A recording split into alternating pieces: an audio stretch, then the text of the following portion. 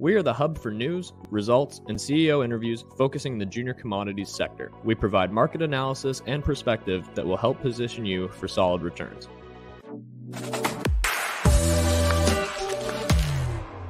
Good morning, everyone. Welcome to Stock Talk. It's great to see you, Austin.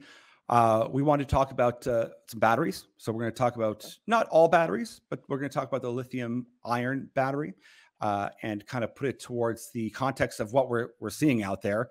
And especially across, there's a great document in the US called the National Blueprint for Lithium Batteries 2021 to 2030. And what's interesting with this, amongst other things, is that they have near-term and long-term objectives that they want to meet that not only include, kind of leadership in technology, but a promotion of STEM education and kind of upgrading the workforce into this like skilled labor. Is they're really focusing on developing cobalt-free cathode materials, and as well as looking make better energy density, better safety and stability, and better cost alignments with creating lithium-backed batteries. Of course, there's other steps they're taking, a standardized kind of unit. They want to find across the platforms which are the main ones they're going to focus on, which will be key. I mean, we see the lithium ion. Everyone knows those from Tesla. The lithium iron is a little bit less known, but we'll get into that quite soon here. And they're looking, for more IP, strategies and whatnot.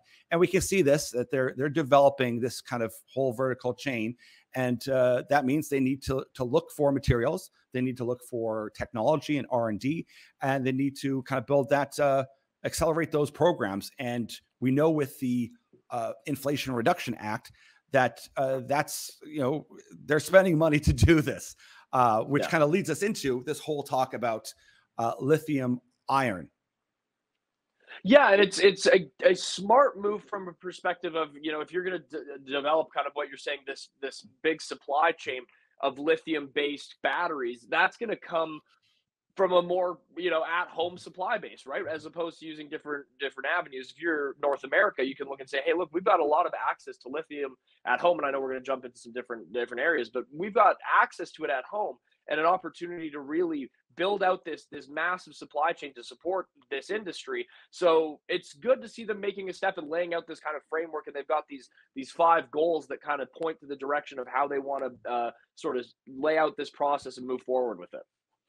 Yeah, and it's the acknowledgement of, most people see in the markets that lithium has done exceptionally well. People, are paying quite a bit of attention to those kind of stocks. And also, the reason why, say, a cobalt is exceptionally well understood and known is because environmentalists point out that the major amount comes from the Congo, or say nickel from Indonesia, that causes a lot of consternation.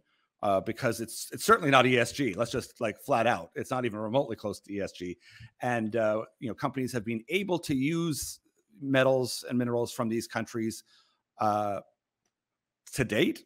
Now, who knows how much longer that'll be, because the countries are at least, we'll assume they're going to take it seriously, that they want to do things environmentally friendly and with some proper care taken not only to the people socially and the governance wise.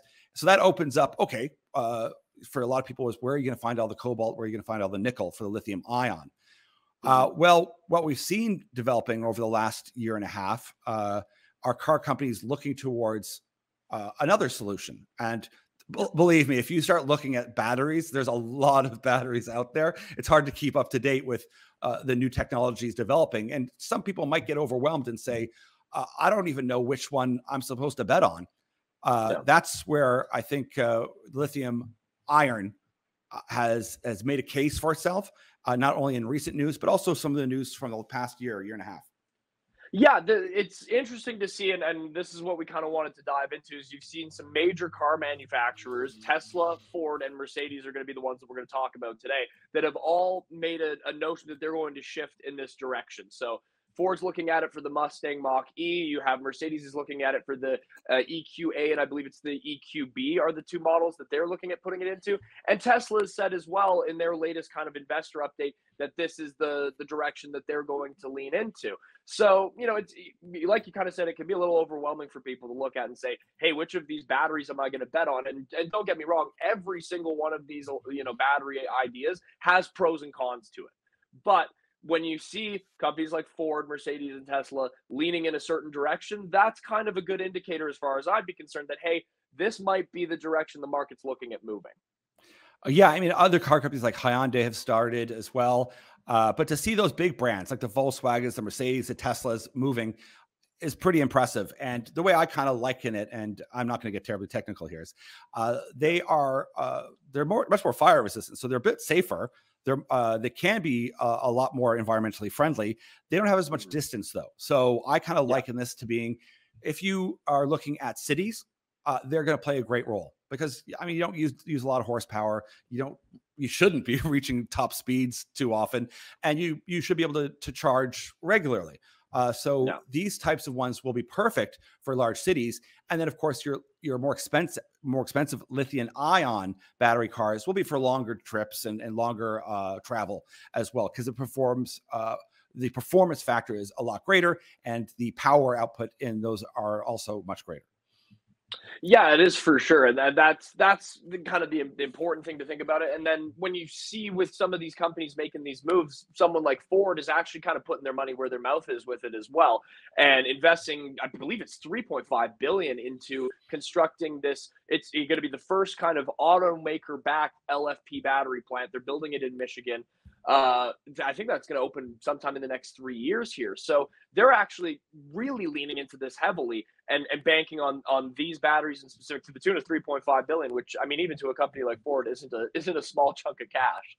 No, and that's what's important to see is not only to think of where we getting our materials, is that are they building the gigafactories to support it?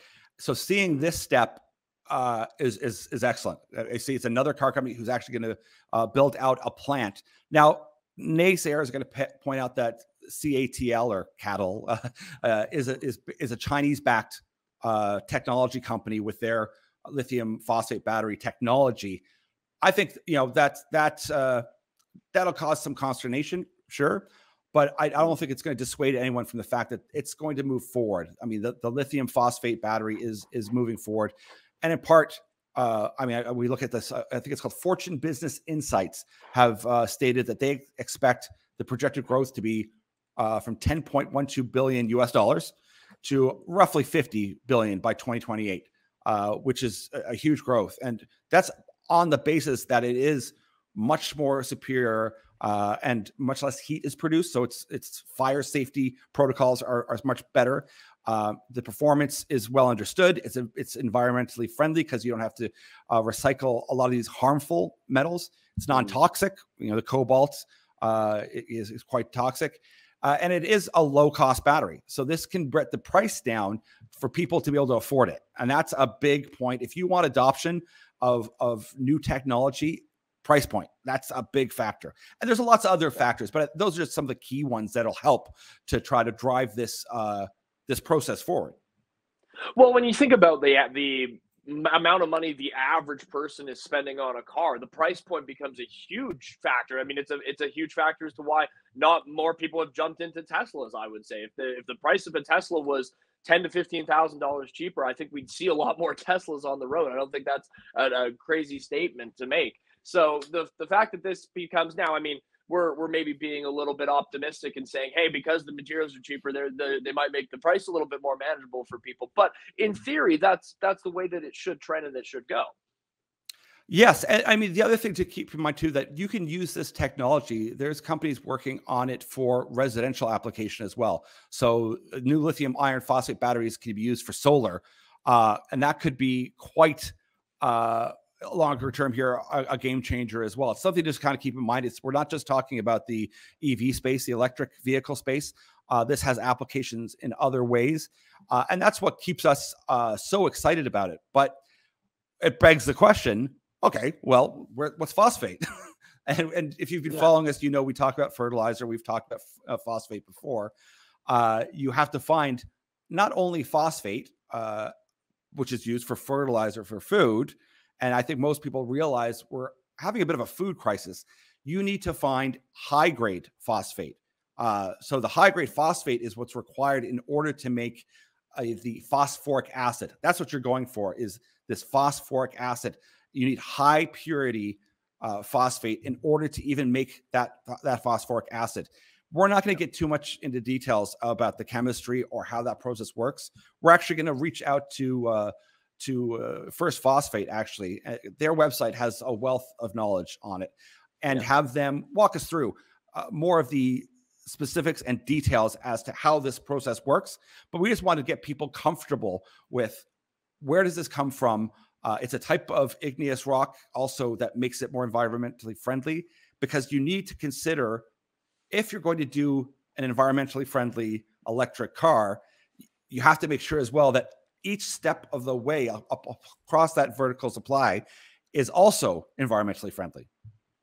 Yeah, and also when it's that cleaner kind of igneous rock that it has the kind of low sulfur levels that you're looking at, that's what produces the best LFPs as well, which is another thing to think about. Like it's that high quality, very high grade rock that you need to be utilizing in these batteries. And you mentioned a company like First Phosphate. That's what they're looking at. That's what they're targeting. And we have a great interview out with them that came out this week. We have an article as well on our website that I'd encourage people to go take a look at and see. The IPO has done very well out of the gate. It's been very promising to look at in the market. So that's a company that we're definitely flagging as saying, all right, they're really onto something. And like you said, you go to their website, they break it down in a very clean and articulate kind of way of how this all works, what the process is, what their vision is for how it's going to grow, and the path forward.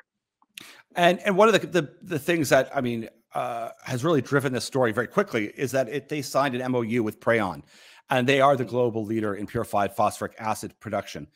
So that's what's such an impressive feat at this, not only at this stage, that sends a good signal to the market that this company looks to be vertically integrated to solve this problem, to feed into. To me, I mean, it makes sense. I mean, building a plant in Michigan with Ford, that's not very far away from Quebec.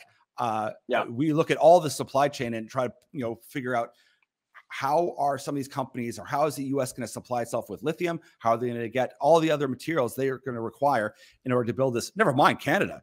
And we hear, whispers of different provinces maybe getting a gigafactory here, there, and everywhere else.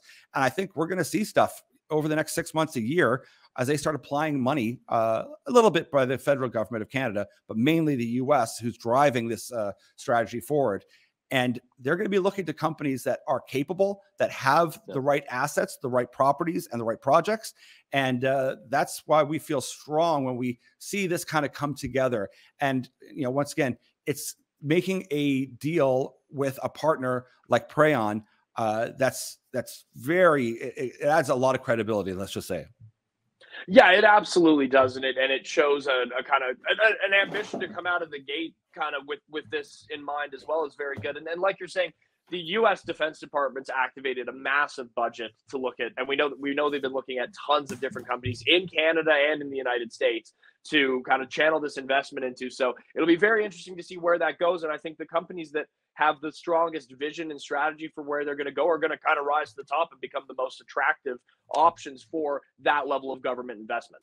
So there's a number of major companies. I mean, Prayon is certainly one of the largest for sure, but also NUTRIEN is another one you'll see. You'll notice the name because of fertilizer, but they're also a phosphoric acid producer, as well as ICL and Inifis. So these are some interesting companies to keep in mind.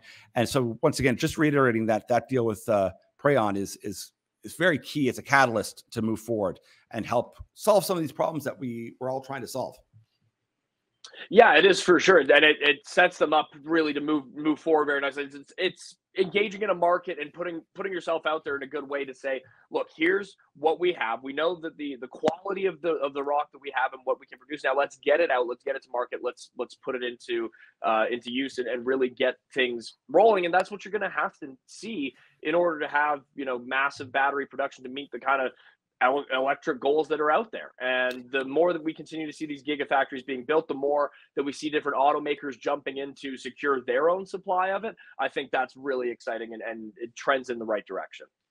Yeah, and I just want to reiterate, just to close things up, we're going to reach out to John Pasalacqua, who is the CEO and a director over at First Phosphate, so he can walk us through how do you beneficiate the rock, the steps towards creating phosphoric acid, and that whole supply chain, because there's value added as you take each step, and you work with the chemistry to lift it up to, it has to be purified into a grade that is very specific for batteries. So we'll have him help us walk us through exactly what that looks like. But we just want to, once again, remind people, where else are you going to look to get a pure play into solving this problem, and who's going to supply this growing demand that I think everyone is starting to kind of put together. This is happening. Yeah, it is for sure. And so, like we said, we encourage people to check out the First Phosphate interview that we had there. Give the article a read, dive into the company, check out their website. They've got some great material on there to look at as well. And continue to keep an eye on what some of these other automakers are doing as well, and what different strategies are going to have moving forward, because it's a very interesting, very fascinating sector that is only going to, I think, pick up and gain traction over the next, year and a half here as we move forward. Excellent. Well, thanks everyone for joining us. Send us some emails if you have any questions. We love your feedback. Thanks everyone. Take care and have a great weekend.